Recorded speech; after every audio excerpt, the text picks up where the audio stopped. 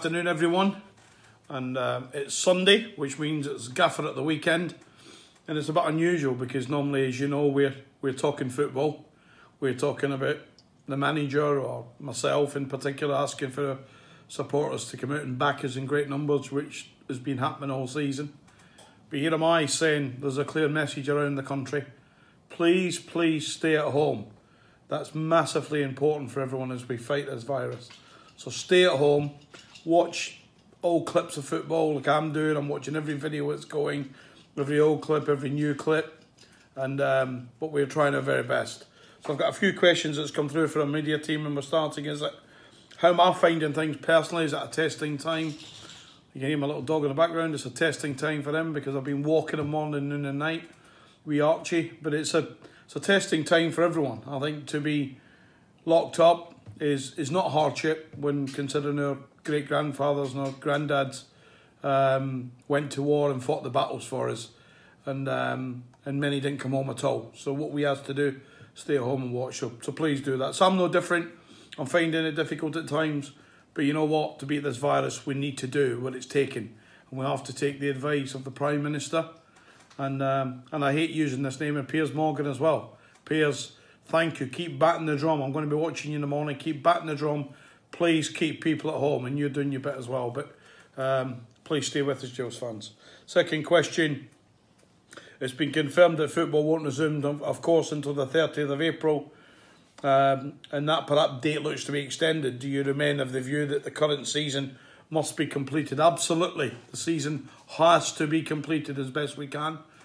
There's commercial monies relying on that from the television, the media, the radio, everything that contributes, overseas television rights, etc. That all contributes to putting money in the pot for Gillingham Football Club from the Premier League down. And it's massively important that it's continuing. But I've seen a good friend of mine, Mark Warburton, was saying in the press only 24 hours ago that he had it, in his opinion, that we need a clearer date. Mark, I don't think the EFL board can give us a clear date. I think they're like the rest of us. Are we locked down for 3 weeks? Is it going to be 4, 5, 6 weeks? We don't know. But I agree with Mark. We need some guide that's an accurate guide rather than put a date up there that's not applicable. So from that point of view, I don't see us playing in April, around about 30th of April at all. I don't see us back then. I think football will be played, hopefully, and I'm touching wood here, hopefully will be played in June and we'll get the season concluded. We can have a short break because they won't need as long, the players, and we can go back in and get back on with the season. But we should be keeping the Carabao Cup, we should be keeping the FA Cup, and let the big clubs do what they've done in lots of other occasions, which is use the vast resources and a big squad. Moving on, so we've got, I'm reading here that the media team's put through, do you think all owners and managers should be consulted before the end of the season structure is implemented to gain a majority view?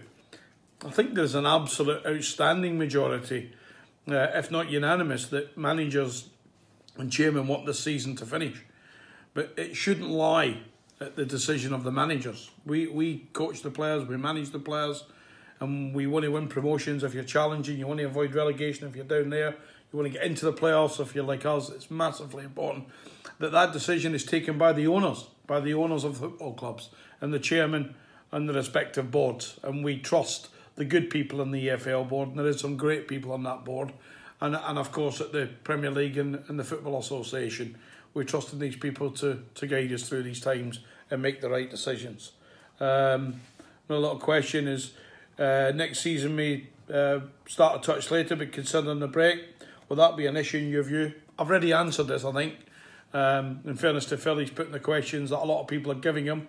But from my point of view, we don't need a break when we come back in July. If we end up back in June playing football, the players can have 3 weeks in July, maximum 3 weeks, and we can be back in and we can be going again in the middle of August. It's not about when we start again. We need to win this virus war. Let's win that. Secondly, let's win football matches. And thirdly, let's get ready for next season. Let's hope all the loved ones that are fighting for their lives today, thanks to the brilliant NHS staff that are giving them a chance.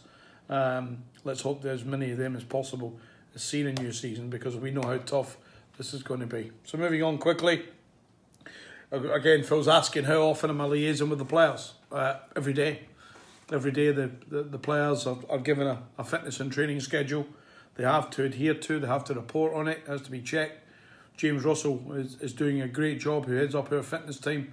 Myself and Jammer are all over it from that perspective. And so the answer is every day. Only on Friday I had a call with each of the players just to talk to them, make sure they're understanding of the work that we're asking them to do, how they're doing it, where they're doing it. More importantly, how their mental state is. Because it's tough for everyone, this. Particular footballers that are used to routines. You know, in by 9:15, breakfast at 9:30, training ground 10:15, finish training, lunch is 12:30, gym 1:15. You know, the parents, that's how we treat the kids, isn't it? And we don't treat footballers these days like kids, but they're very regimented from the Premier League down.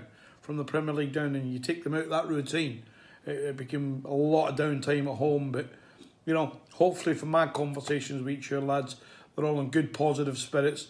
They're staying at home, they're doing the isolating. It was a key part of me ringing round just to make sure that they're doing the walk as early as we can in the morning, with not many people around, away from everyone else, and getting back indoors with the family and making sure that we're staying safe and we're fighting this virus war, because we're in this together for sure.